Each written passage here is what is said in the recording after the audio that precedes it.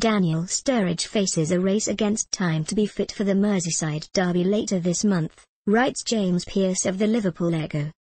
Scans have revealed that the Liverpool FC striker will be ruled out for 2 to 3 weeks due to the thigh injury he suffered on international duty.